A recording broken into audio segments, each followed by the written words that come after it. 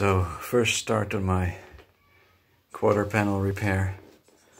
You can see the rust is coming through here, but it's in a line. There's a line here as well.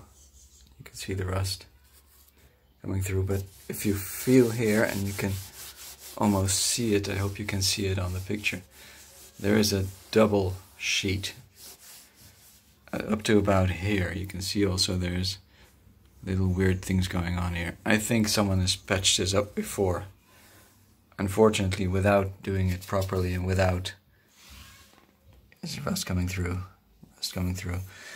without cleaning the insides. As far as I've been able to see, I have stuck a snake cam, or whatever you like to call it, the little cam on a wire you can buy from eBay for 10 bucks. I love that thing.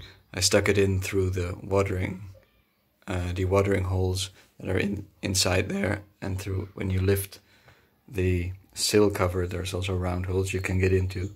So I saw already that the inner sill as well is gone to a certain extent. And what I think they did, they also did that on the front, by the way, where the beams were gone. They just welded a patch over everything without cleaning it up and prepping it properly. So we're doing it again, and hopefully this time I am doing it properly, because I don't want to do this a third time. For me, the second time, but not a third time on the car. Okay, well, see you in the next one. So here we are, a few minutes in.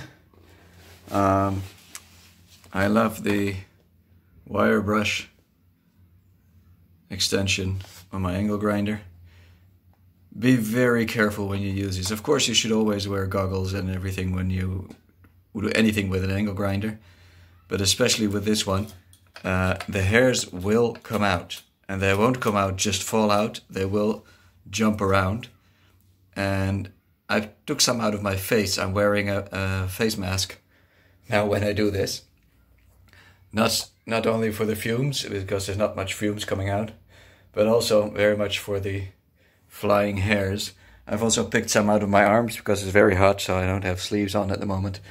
I don't really mind that, but if you would get one of those flying in your eye, I wish you the best of luck. Anyway, as predicted, they just welded over the original sheet. They didn't even take care to make it flush. They just put a ton of Bondo on. They also made a lip going down, which is now double, which it shouldn't be. There is big rust holes coming through, which are, as you can see, the original is still under there. So, as in the front, I'm fear they just put a plate over it, welded it shut, put a ton of fiberglass or whatever it is, Bondo stuff over it, and be done with it. Anyway, that's not how I plan to do this. You can see here that the rust is actually above where they welded it. So my bet is if I take this plate off, I will find the original plate still rusted underneath. We'll see.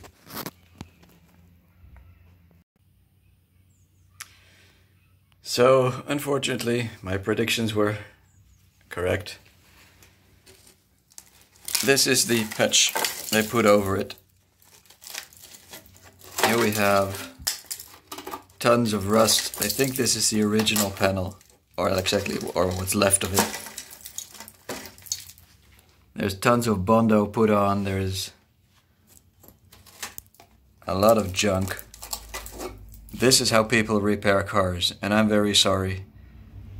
How on earth would anyone do something like this? Just put a huge patch over it, weld it shut, smear some body filler over it, and be done with it. Terrible. This is the way to destroy the car. Anyway, I'm going to cut it slightly bigger now. I'm not going to peel back layers anymore. I'm just going to get a full extent, a full view of what's going on.